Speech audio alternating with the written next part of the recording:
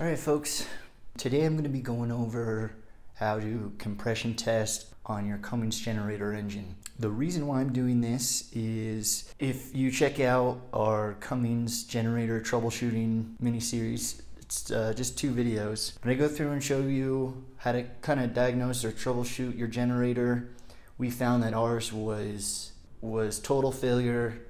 The crankshaft and all that was just toast. So I went through and explained all that, but we also found that from the alternator and the engine aren't meant to be separated, so there's really no way to just replace the crank. So it's totaled. So did a bunch of research on parts, couldn't find any parts. So we got a replacement unit off of Craigslist. That was pretty much our only option. We found a unit that had caught on fire and the module and some of the wiring got fried, but it looks like the block and the alternator should still be good. The first thing that I'm going to check is the engine. I'm going to check it for compression. I haven't checked the valve lash adjustment on it. That could be out. And as long as our compression is good, we're going to go ahead and transfer our fire unit onto our good unit. And then anything that I can salvage, I'll take off and I'll put online. So yeah, I'm gonna take you through and show you the process of how to compression test your Cummins engine. So I wanna show you, if you guys blow up your engine, our alternator rotor is pretty much permanently affixed by these pins. If you're at home and you're a do-it-yourselfer, I'm sure you could get creative, drill out those pins, but this is for a company that I work for, and I have to make sure that whatever I'm doing, it's gonna last a long time. So we're just gonna swap it out with this. This is the unit that caught on fire. This is also a lesson to be learned. If you're working on any of the fuel lines, double check that there's no leaks. This guy fried his module. Basically what happened is he was working on this fuel filter, didn't tighten the line enough, it was leaking, he was running it until it got hot, and instead of using a fire extinguisher, a class B fire extinguisher, which you need for fuel fires, he put some water on it, he made it that fire even worse, totaled the unit. But in a way it kind of worked out, because now we'll be able to take this unit, we'll salvage the engine and alternator, give it new life, but we got to test it first. So let's get that set up. I've got a little battery here that I'm going to attach to that starter motor, and yeah, let's get this thing set up. Okay, so we're all set up here to do our compression testing. If you're doing this while your generator's in your RV or toy hauler, you want to make sure that the fuel line is disconnected and you're not dripping fuel everywhere so you don't catch your generator on fire like this guy did. And you're going to need to pull your spark plug. I'm sure you probably already know it's a 13/16 socket size on that.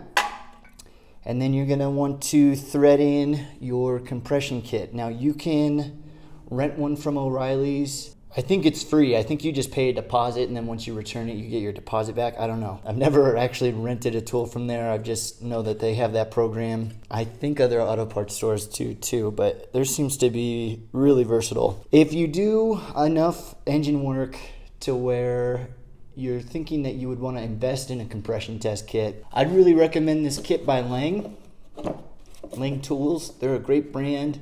It's a great kit. Use it quite a few times. I went with Lang because when you're looking for a compression tester kit, the cheaper kits, you'll notice the cheaper kits come with a lot of these little attachments.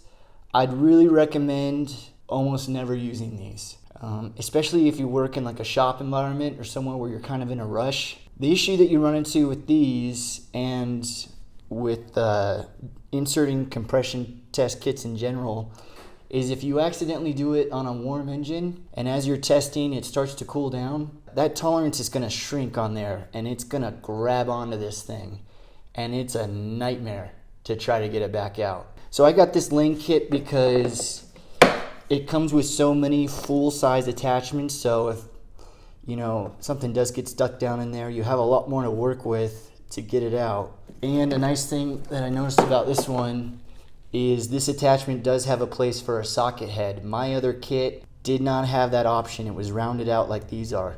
So if you're gonna do this, do it on a cold engine. If you work at a dealership or somewhere kind of high pace and you're looking to invest in one of these, this Lang kit's great. Every engine I've come upon, it's had an adapter for full size. And if I do need to use this, I can put this on here. And then they really do a good job of hooking you up with extra O-rings and Schrader valves. You'll notice at the tip of these, there's a little Schrader valve in there. Now, during our engine testing, if it gets to the point that we realize we need to do a leak down test, don't forget to take out your Schrader valve when you're doing your leak down test, or you're going to be really confused with your results. But we're just going to start with the compression test. If compression looks good, cool. We're going to just move on and work on transferring over this block and everything to my other setup. If it's not, we'll do a leak down test and figure out, are rings bad? Do we have bad valve lash adjustment? Do we have a chipped valve? You know, all that good stuff. I have my unit obviously out here in the garage. I've got a little car battery, and I'm basically just gonna bump this starter. I've got my negative to chassis ground. I would consider this bucket that it sits in its chassis. We'll bump this starter, and we're looking for compression. For those of you not so familiar with engines, your engine is just a fancy air squisher.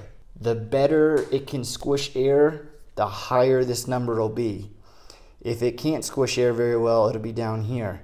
Now, the problem that I have is I don't have any specifications for how much compression needs to take place.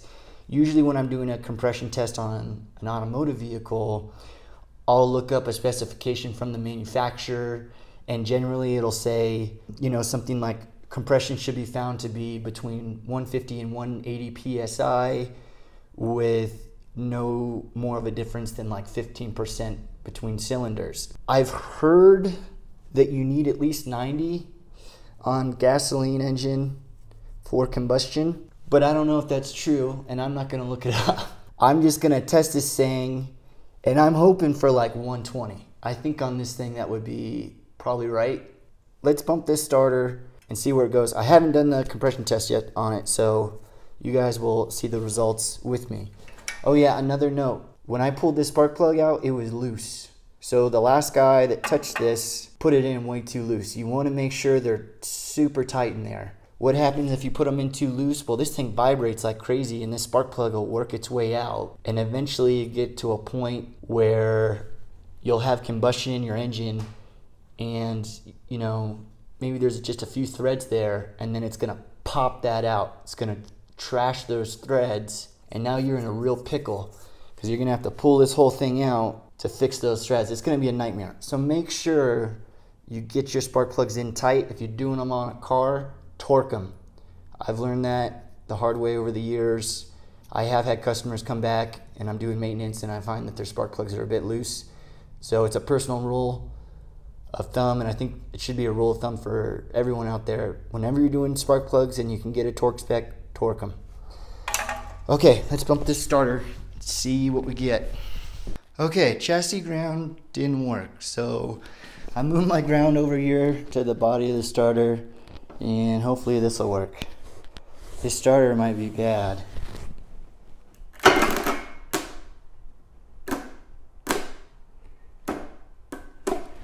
Okay, we got something locked up. I think it's just this fan because this housing is trash. So let's get this fan housing off and we'll try again.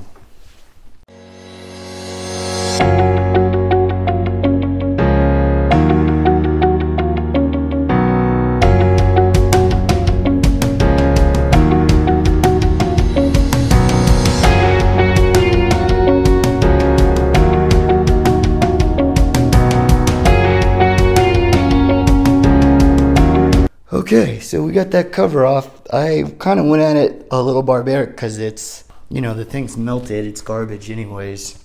It's just trash. But this actually gives us a better look at our fan, our starter, all this stuff. Probably should put on some safety glasses in case some debris wants to fly up. There's a bunch of debris in that pan. So I'll toss in some glasses.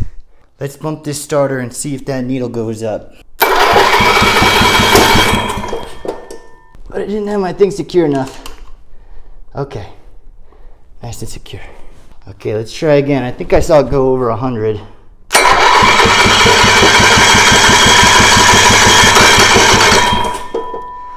Okay, so we're maxing out just about at 100, which I think is good. I think that's a number I can live with. I'll show you guys the gauge. Probably couldn't see it very well on camera. Ta-da, just over 100. I think that's good. I have no reference, but it's good enough to make me want to use this engine. And debris did fly up everywhere. I think you guys saw that. But cool. Now I can message the guy that this is going to, let him know that he bought a good engine off Craigslist, and then we can move forward with the repair. All right, folks, there you have it. That's how to compression test your generator. See the health of it. Anytime you get a used engine, do a compression test. It doesn't take that long. On the next Cummins video I'll show you guys the actual swap over into the new one. The biggest thing I'm gonna have an issue with is probably the wiring of the alternator. I think the wiring at the bottom end by the module, I don't know if it's good. So I'll probably end up cutting and splicing all that alternator wiring over. I'm really stoked that we have a good engine. So hope you had a fun adventure in the garage, and I'll catch you guys next time.